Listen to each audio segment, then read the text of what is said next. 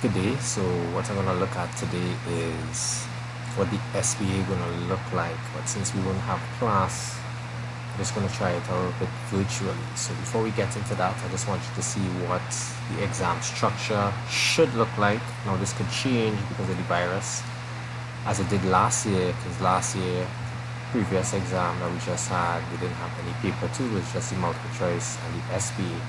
So how it normally works, again, we won't know how it worked in this year yet, but how it would normally work, you would have paper 1, 6 multiple choice questions in 1 hour 30 minutes, and you're not allowed to use your calculator. That carries 30% in final grade. If we have in a paper 2 is 10 questions, you have to do all of them. You have 2 hours and 40 minutes. You are allowed to use your calculator, and that carries the most marks, 50% of the final grade. And then you either do a school-based assessment, an SBA, or a paper 3 if you're not in a school and you're writing as a private candidate, you have to do that. What we're not sure about is you can't go to school if some of the papers would have to be paper 3s for some subjects because they might be able to have practical stuff. We're not sure about that yet. We'll see how it goes. But I still prepping for SBA, and as you'll see, some of the SBAs we could do remotely, and SBA will be easier than a paper 3 as well. So for the SBA is a structured real-world project that we're going to look at that has to utilize maths. So the previous exam was 60%, sorry, 30% and 20%, and they just double everything. So the multiple choice was really 60% and the SBA was 40%. At least that's what they would have said, right? So we're going to see how the SBA would work. So this is the rubric that they use for the SBA. So the SBA has different parts. So these are the parts we have here. You have a project title and they have the marks for it. So we use something just like this when we mark in the SBA.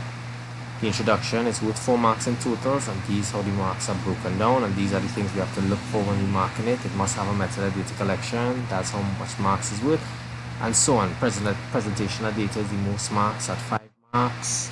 Then you have an analysis. So all of these are headings you have to have on new pages in your SBA project. The SBA project is usually be around 8 to 10 pages, and we'll discuss more with the length of it in a while. So we have the discussion of findings, conclusion, and then once you use proper grammar and spelling, it's laid out properly as it should be. You get 2 marks for overall presentation. So once you don't have no big set of mistakes in it, you get those 2 marks for a total of 20. So each mark you get is basically a percentage going towards the final grade. So now we broke up the sections, and we're going to look at each one of those sections individually. So the project title, like I said, is 1 mark. And there's a sentence that's just telling the reader what your project is all about. It should be clear and to the points and discussing the real world problem that your SBA based on.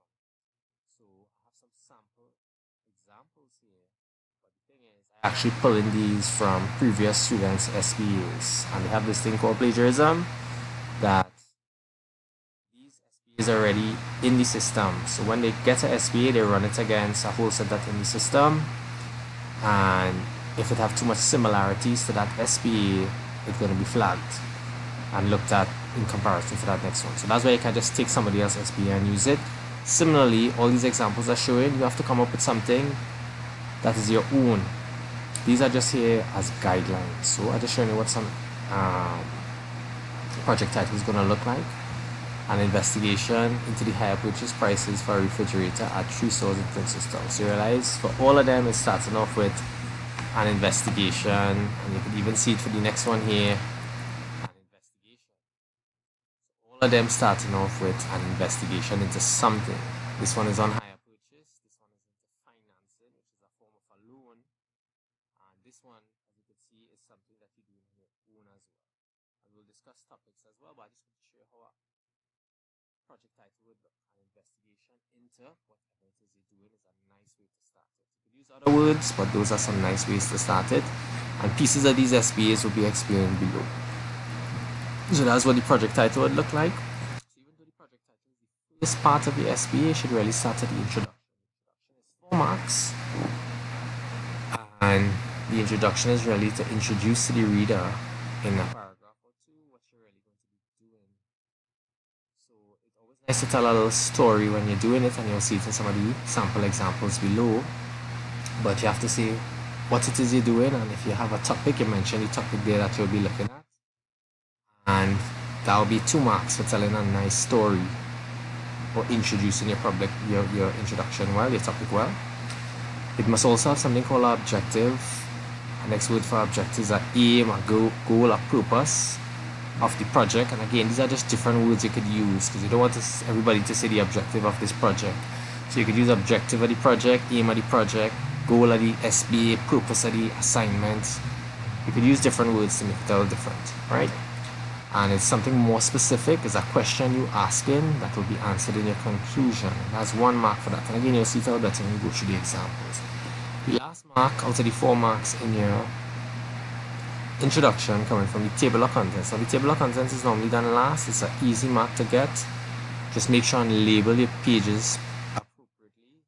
Whatever you put on the table of contents outside has to correspond with the page that the line. Your introduction is page 1. The fronted mark page 1, and on the introduction mark page 1. If your presentation or data on page 6, then it should have a 6 there, and in the bulletin to page 6, it should have the heading presentation or data. So let's see what some sample introduction is going to look like. Again, please do not reuse these. So, due to recent occurrences of low voltage, our refrigerator has malfunctioned. So her refrigerator, she's setting up the story already. Refrigerator spoiled. The family requires a new one because they have no way to store their food, but the parents don't have the money to buy a new one, so therefore they have to look at the other option of purchasing the item, and that option we're going to call hire purchase, which is one of your math topics, one of the most popular and simplest topics to do, and that's why I normally recommend students do something with money, as you'll see a little bit later. So since I mentioned hire purchase, you have to assume whoever reading this knows nothing about it. So she goes on to define hire purchase. So she looked up online or in a textbook and get the definition for hire purchase. However, wherever she got that definition, she has to cite it or state where she gets it from, and we put that citation in something called the references, which is one of the last sections in your SBA. So you can't just pull stuff from anywhere. If you're pulling it from somewhere, not to cause any plagiarism, you have to cite where you get it from. So at the back, she will see where she get this definition from. She also said she covered this topic in her maths class, and now she's going to help her parents with it. So that was her 2 marks story there. You realize it's nothing too big and fancy. She set up her story, why she wanted to do it, what topic she choose, and she defined the topic. And now, this is her purpose statement. The real reason she's doing the SBA. So if I just go back up, this related to this one here, by the way. So this would have been her introduction here. An investigation into the higher purchase prices for a refrigerator at 3 stores in Princestown. And now this is the introduction to go along with that.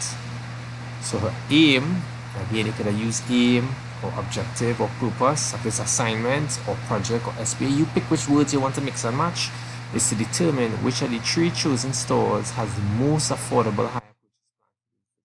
So this is really what her SBA is about. The project title is just a kind of dry version of this. She's studying something. She wants to know which, if you look back at the project title for this, an investigation into the higher purchase prices for a refrigerator at 3 stores in Princestown. And now for the introduction, she specifically wants to look at which of these 3 stores that she's going to purchase the refrigerator from, because she's shopping around now. She didn't just go in one store and say, hey, I believe you are the best price. She shopped around at 3 stores, and she wants to know which of the 3 stores offering her the best deal on that refrigerator, the most affordable higher purchase plan. This is the next one. Again, you can read through it yourself. Same idea. He also was doing higher purchase. His story.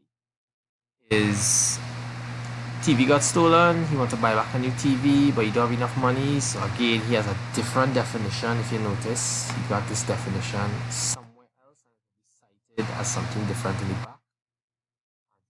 Has a different objective.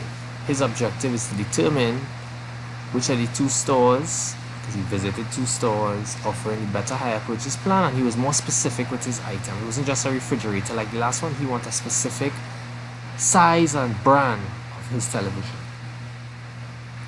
Next one, this one again, just to show you a different introduction. This one using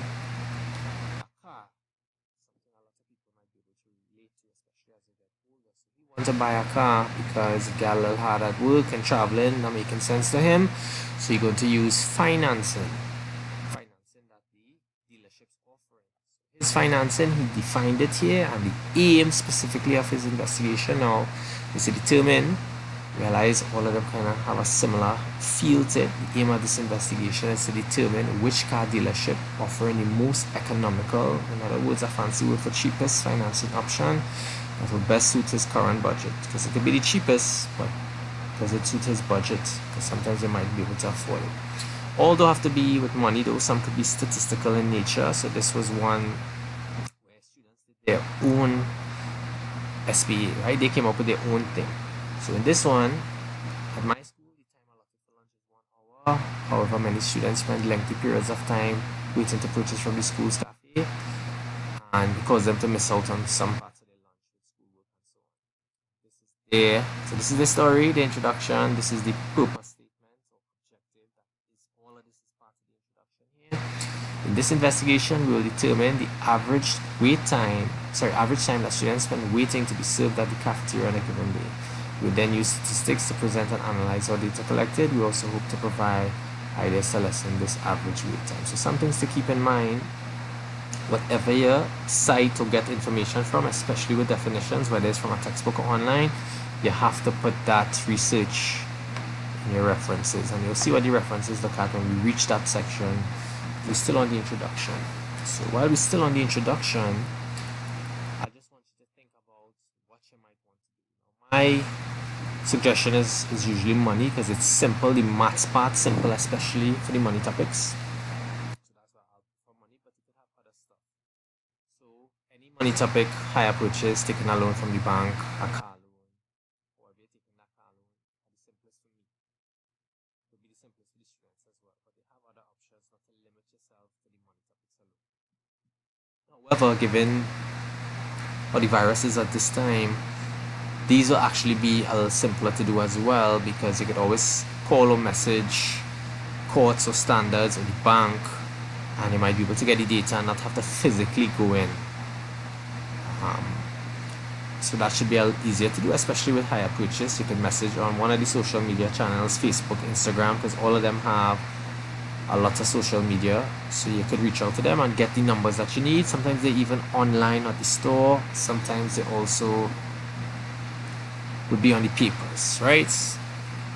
You could always say that you interviewed somebody and get it as well. You could have some statistic-based options as well. So just some examples.